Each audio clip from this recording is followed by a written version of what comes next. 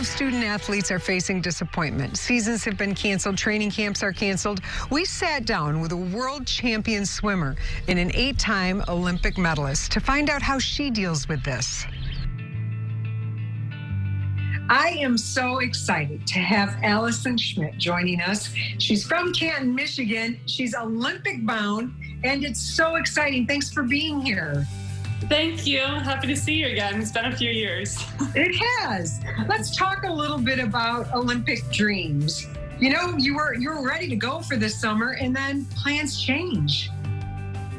Yeah, I mean, the whole world is kind of put on pause right now, and it's tough. You're on a schedule, you're on a regimen, and then all of a sudden it's paused or halted. And I am grateful that we have been postponed rather than canceled. So that is a positive outlook on it. I know that I've definitely felt the negative emotions and the negativity in it, but I'm trying to really see the positivity in it and look at it as an opportunity. You know, a lot of student athletes are disappointed because they're missing their season or their summer sports or their training. How do you pump yourself up and say, you know what, it doesn't really matter about the competition day. It's about what it does for you physically, mentally, emotionally.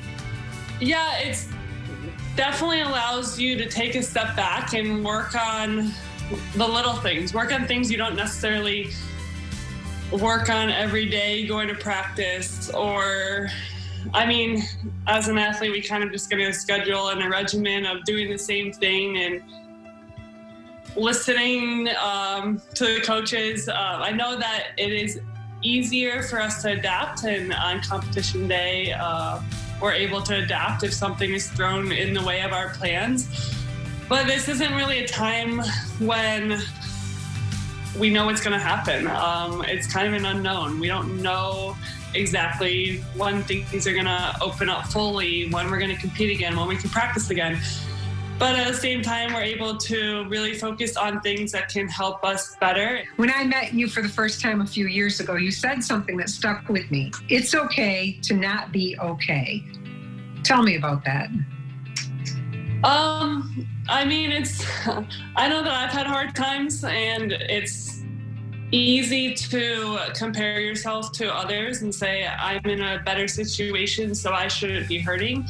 But at the same time, I've learned that it's okay to admit that you do feel these emotions, and you can't compare that to other people. We do feel what we feel, and it's okay to reach out and ask for help and use that support system. I know for myself, I'm a little bit stubborn, which has helped me a lot in sport, in competing to be stubborn. But in the grand scheme of life, it's okay to let down your guard and turn to your support system during that time. So you have some upcoming activities with our friends from Milk Means More. Tell us what you're going to be doing. Yeah, we're doing a video conference for the athletes on mental health and staying active and what to do when we're stuck at home. And a lot of that's going to be working on the mental game. And then in the following week, I'll be doing the same thing geared towards coaches.